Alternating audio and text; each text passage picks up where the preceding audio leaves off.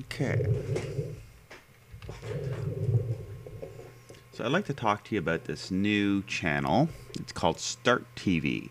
It's a new diginet channel that is on, it's also on C Band satellite on 101 West, which is SES2, or no, SES1, sorry, SES1, I get them mixed up. See, I just go by 101 West.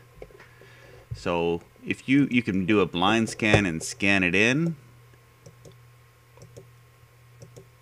or you can, anyway, their website is starttv.com. And the frequency it is on, if you go to SES1, you can scan in 3972, vertical 2734. It's not listed on Linksat right now, but it's over here on TVROsat.com. They usually have very up-to-date North American new channels and channels that go away right here on this site here. So it's, as I said, it's new diginet. Unfortunately, the bad news about it is, I guess it's going to replace Decades, but not replace it on C band. Decades is still on C band, but some of the places where they get it over the air, they might lose it to Decades. This map here, last time I checked it, it was awful. It's in Detroit and Pittsburgh, but not really anywhere close to where I am here. No, there's no over the air that will come like to, I'm around here in the southern part of Ontario. But anyway, that's, maybe it will come eventually, but it's on C band, so.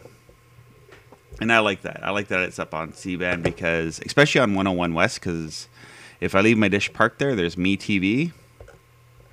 There's Heroes and Icons, and there's Decades and Movies.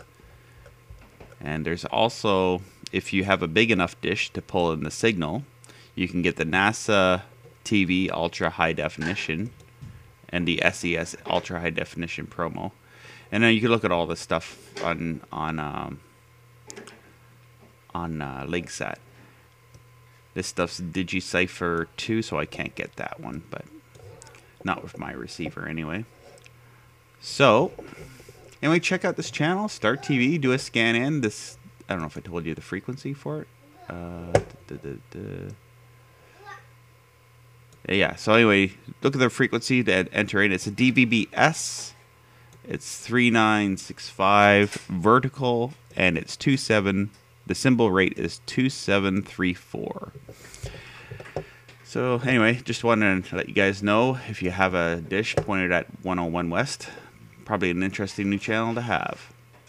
Anyway, have a great day, and we'll see you next time.